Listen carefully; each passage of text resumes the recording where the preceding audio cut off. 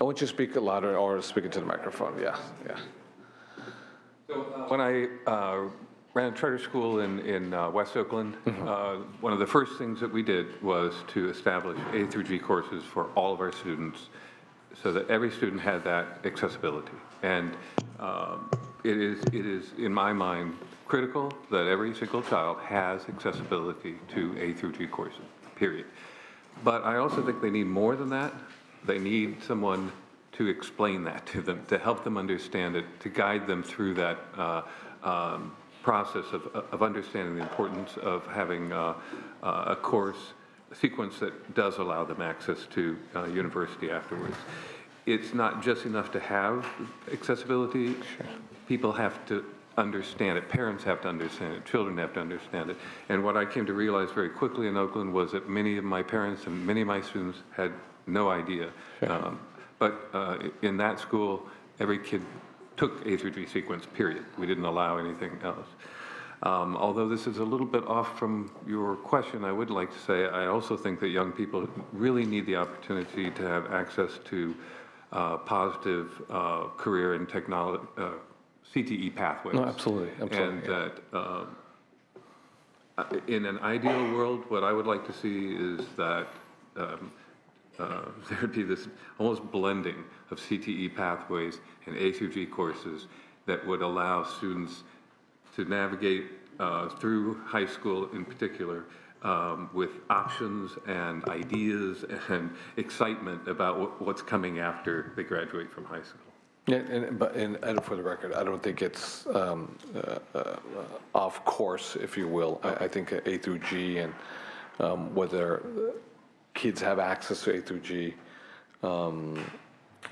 the CTE component, like I said, not everyone's going to go on to four-year university, whether it's UC or CSU. So the CTE component is absolutely critical, because other than that, what else is out there? You know, we don't know. You have to fend in the marketplace, and we know what the results are by far and large, statistically speaking. If you come from the lowest economic strata, we live in a very diverse society, but with advancement of technology, we do live in a society that punishes you more severely if you have little or no education, which is a lot different. Back in the day, it was a generation ago, a few generations ago, just a high school diploma would suffice. Good union job, assembly plant, you're part of the middle class, you pay for your house, humble house, but it's your house. We live in a very different society. Ironically speaking, with the advancement of technology, with more technology, life is much more difficult, and it's highly more competitive. And because it's highly more competitive now, a lot of subjectivity is taken out, has been removed from the equation now, and we're driven by, obviously, by whether it's algorithms or metrics and data. And it works both ways. Obviously, we need that data to have a snapshot in the moment, real time, what's happening, so we can do course corrections wherever we need to do course corrections. So, but you're not off base by no stretch of the imagination. You know, Ms. Sandoval. Just to get to your question about what we can do or what we are doing as board members, and that is something that we're focused on in the development of this one system that serves all students. So it's about addressing the needs of our most vulnerable student populations, our subgroups. It's also remembering students with disabilities. I'm the liaison with the special education issues, and we have to always keep in mind that students are members of different groups simultaneously. Mm-hmm. We don't all fit into these nice little boxes. And I think of Member Sun's story of one teacher who cared for her, recognized her potential, and supported her. As a first-generation college graduate, I was blessed with teachers and administrators who cared. But it shouldn't be up to chance or luck. Exactly. The system has to be supporting all of our students, all of our teachers, all of our administrators, our families. Ms. Sandoval, what you said is it shouldn't be by chance, by luck.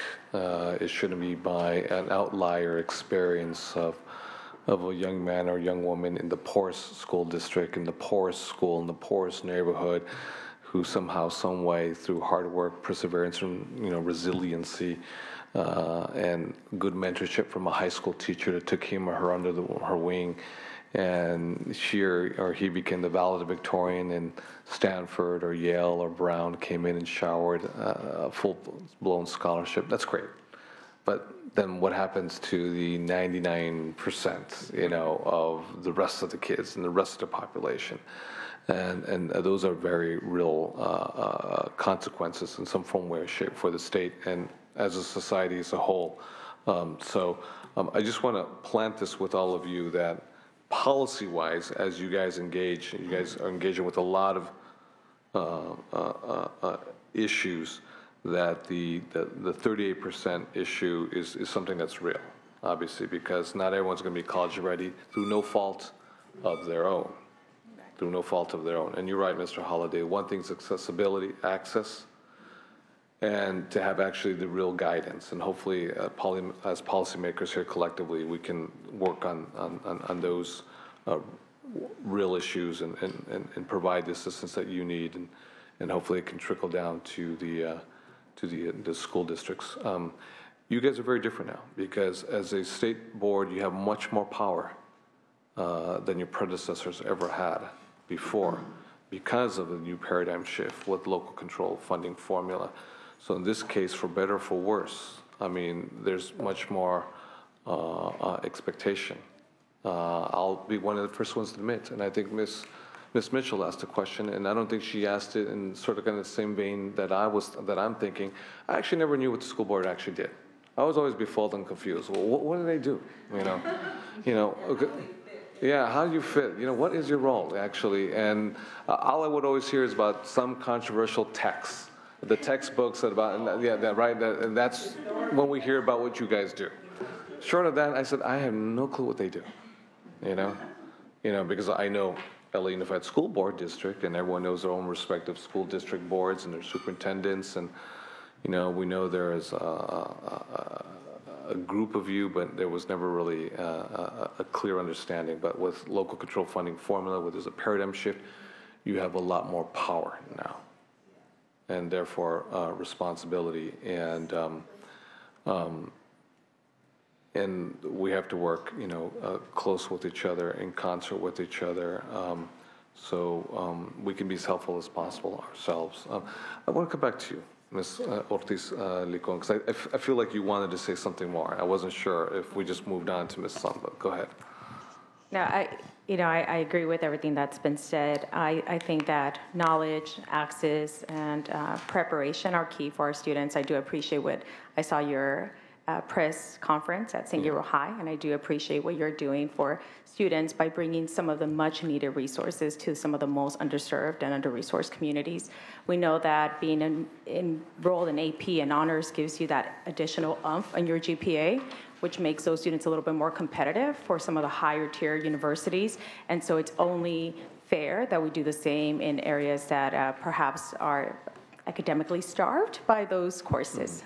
So thank you for your work. Yeah, and it is something that I'd like you perhaps to tackle or engage in at least the conversation, because if I go to a high school that has limited accessibility to AP, and as a result, if I do well and I'm resilient, able enough to navigate all the obstacles that you make reference to, poverty, parents who are not educated, whether it's two parents, one parent, or a grandmother, an aunt, or foster parents, homelessness, whether it's drug issues in the house, outside the house, in and around the community, everything that we have all witnessed and experienced.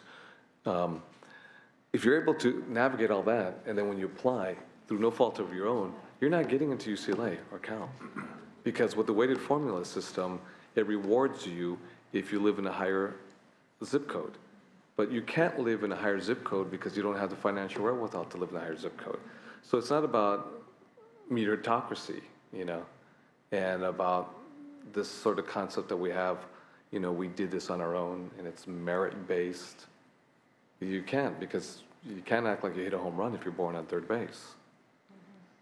And you have a system that's already set up against certain students in California that have a certain hue and live in certain zip codes in California. So this is something that I think that I would ask for you to tackle, because we know all the challenges. We know that even if we provided A through G, right, and the proper counseling, not everything's going to be perfect, because poverty is not easy, you know.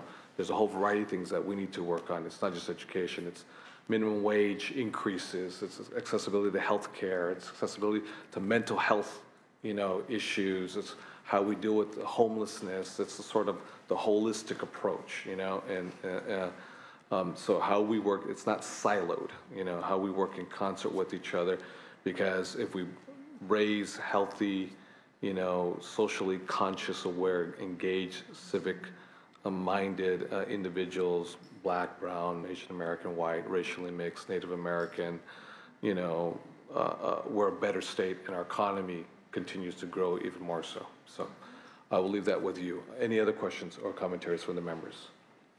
Seeing none, why don't we go to this? We're going to go to those who support the nominees here today, those who oppose, we'll get there in a quick second, and those who are neutral.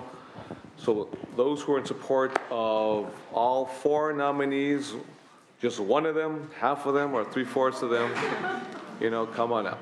Thank you, Mr. Chairman and members. Moira Top on behalf of the California Charter Schools Association. Pleased to support all 4 candidates this afternoon. We have found all 4 of them to have an open door policy. Obviously, at their core, they are educators. They're interested in education and therefore truth seekers. And so they listen to all sides of an issue, and we very much appreciate that, and we strongly urge their confirmation. Thank you. Jennifer Baker with the California Teachers Association. We're very pleased to support all 4 nominees today. Debbie Look on behalf of State Superintendent of Public Instruction Tom Torlakson here in support of all 4 candidates. The superintendent asked me to convey to the committee that the members individually and collectively have been instrumental in the increased level of collaboration between the State Board and the Department of Education. Further, they're deeply engaged in critical issues before the SBE, including the adoption of the LCFF evaluation rubrics and the update to the LCAPs, and the efforts to align our state and federal accountability systems to ensure focus on multiple measures, continuous improvement, and support. They all provide unique and important perspectives that will ensure we have a comprehensive system of support that focuses on improving outcomes for all of California students. So we urge your confirmation of all 4 members. Thank you. Next witness in support. Martha Zaragoza Diaz, representing the California Association for Bilingual Education and Californians Together. We are in support of all 4 appointments, but especially in regards to the newest member of the State Board, Dr. Ortiz Licon. We believe that she has been accessible to individuals that have been wanting to speak with her on issues before the State Board, as well as really champion the issues of equity and closing the academic gap, which is of importance to us. Thank you. Good afternoon, Marta Alvarez on behalf of the Association of California School Administrators, also in strong support of the 4 nominees. I would say they each have individual differences, perspectives, and experiences, but 2 things that they all share in common. They deeply care about students in California closing the achievement gap, also thinking about the whole child, not just test scores, but how can we get them to be college and career and give them the options that you discussed this afternoon. And they also have been very active participants and contributors as part of the discussion on evaluation rubrics. How do we support capacity at the local level? And what is the role of the State Board of Education in providing that assistance? So for that, we at ACSA support their nomination and encourage you to vote for them as well. Thank you. Next person in support. Jessie Ryan with the Campaign for College Opportunity, here today in support of another brilliant Latina, Dr. Ortiz Licon. We have seen her to be an incredible champion of education, but also a strong supporter of student issues and equity. We think she'll do a diligent job in ensuring that we are reducing remediation rates and better preparing all students for both college and success in life. Thank you. Thank you. Next witness in support. Yvette Kingberg, I'm the Executive Director of Youth Policy Institute Charter Schools. I serve about 1,000 students, most who are underserved, high levels of special needs students, high levels of students that have English as their second language. But my most important role is I'm the mother of a 16-year-old who is attending an LAUSD public school of choice that was created as a result of the charter school movement. So I am in support of high-quality schools on both ends. And I have to tell you, I came here today to support my precious and priceless friend, Felisa Ortiz Lincoln, because of the work as an affiliate that I have had an opportunity to work with her on, especially in terms of second language learners and making sure that they're successful in policy advocacy in Washington, D.C., and with many leaders throughout the nation. I have known Ting for the last 20 years of her amazing, amazing push for leaders of excellence in the charter school movement and outside of the charter school movement with county offices of education.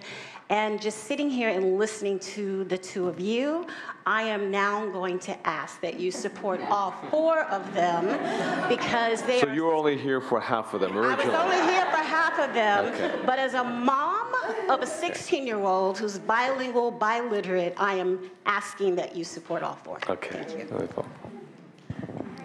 Good afternoon. I'm actually here as a community member, foster parent, and I'm not here representing any organization, even though I'm Ruth Lopez. And so I'm here to ask you to support Felisa Ortiz Lincoln, who I have known for the past couple of years, and I've worked with her professionally. And, you know, everything that she's done, I mean, I don't want to repeat everybody when we have a line here, but so I'm just asking for your support for Felisa. And, well, everybody here now today, but I came for Felisa.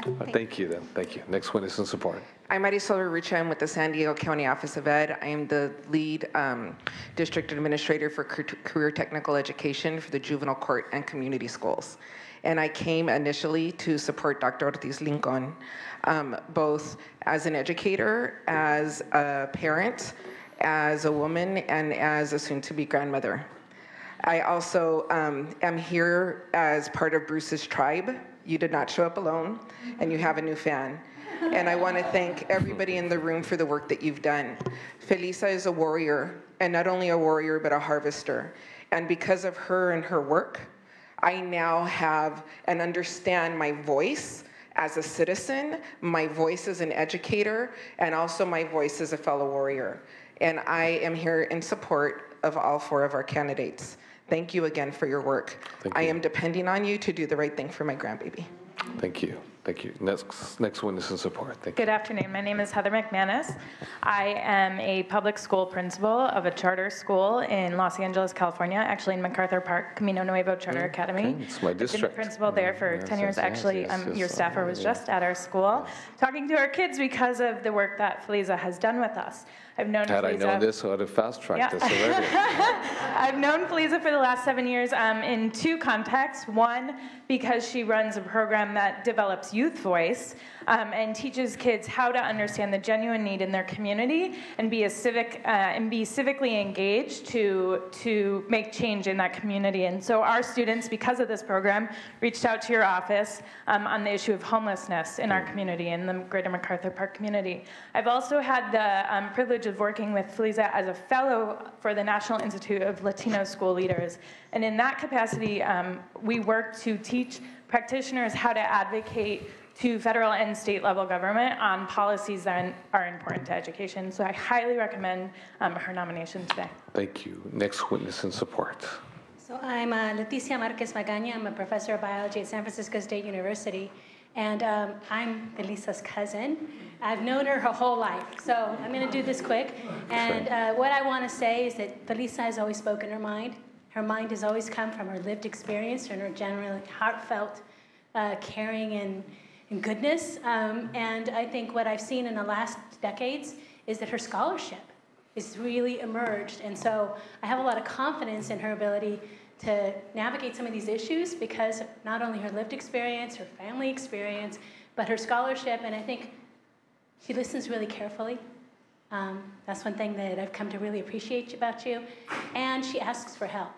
And that's what I don't see people often doing. And so she's already come to myself and my husband, who we work in different pathway programs, and said, you know, I'm going to be hitting you up. And I'm like, yeah, well, we're there for you. And so she always, I think that's going to be, I listened to the rest of you, so as a California citizen, I'm so supportive of you as well. Yeah, thank you. Next witness in support. Good afternoon. David Nevin on behalf of the Long Beach Community College District. We would like to voice our support for Dr. Ortiz Lincoln. She has been focused on student access and equity and has also been a very sounding board on the Long Beach Community College Promise. And for that, we would like to voice our support. Thank you. Any other witnesses in support? Any other witnesses in support? Seeing none, those in opposition? Seeing no opposition, just want one last round. Any other further commentaries, questions from the members? I'm seeing none right now. Okay, Ms. Ortiz Licon, Ms. Sun, Ms. Holliday, as well as Ms. Sandoval. If I can entertain a motion for the approval of these nominations before the Senate Rules Committee to go to the floor. Madam Secretary, please call roll. We have a motion made by Ms. Leyva. Senators Canella? Aye. Canella, aye. Leyva? Aye. Leyva, aye. Mitchell? Aye. Mitchell, aye. Runner? De Leon? Aye. De Leon, aye. Congratulations. You pass on a 4-0 vote.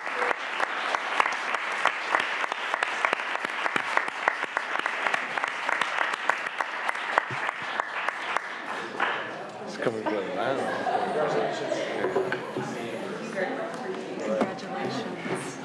Congratulations. Congratulations. Get your haircut. I want to say officially that this meeting is adjourned.